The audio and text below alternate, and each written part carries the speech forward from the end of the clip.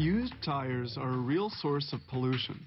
This pile represents about 100,000 of them. At any rate, these tires will have a second life. They'll be recycled to make rubber mats. Each day in this factory, they recycle 15,000 tires into mats. Tires have to be reduced to little granules, but first, this conveyor feeds the tires into the washer.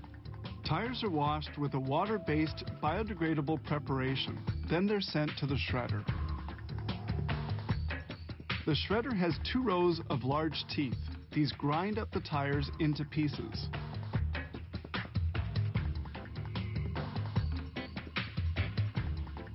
This shredder is able to cut up almost 1,000 tires an hour. They come out as fairly good-sized pieces of tires, which are then shredded a second time.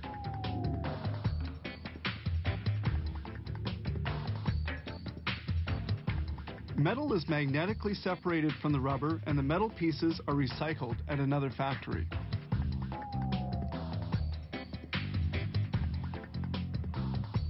Other components of the tires, such as fiberglass and nylon, also have to be separated. They use a sifter to get out unwanted rubbish. Recuperated rubber particles purged of foreign materials measure about 2.5 millimeters. Some 16 tons of tire particles are piled up in this recycling depot. But the particles are still too large to be used. They're sent to a secondary shredder's supply tank, where they'll be reduced even further.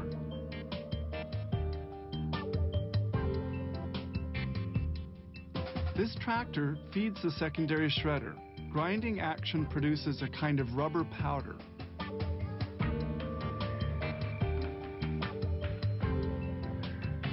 The powder is spread out on these enormous molds.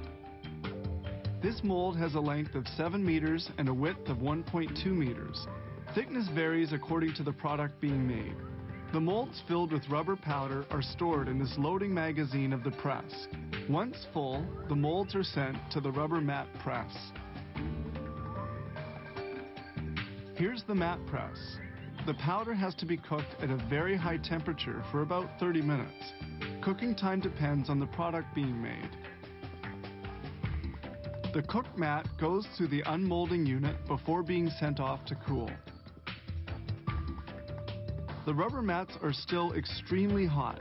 They're cooled with jets of water for a period of several minutes.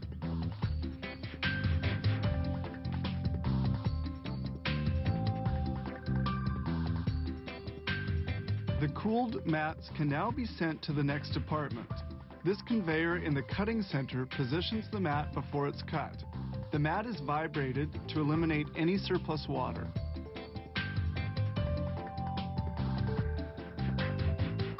Each rubber mat is now cut up into 3 pieces.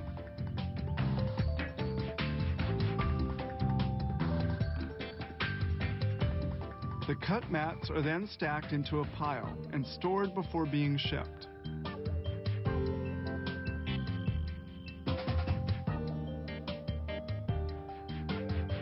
The company also makes mud guards. These are fabricated the same way as the preceding mats. After having been cooled in water, but while they're still warm, they remove the surplus rubber. This operation is called notching.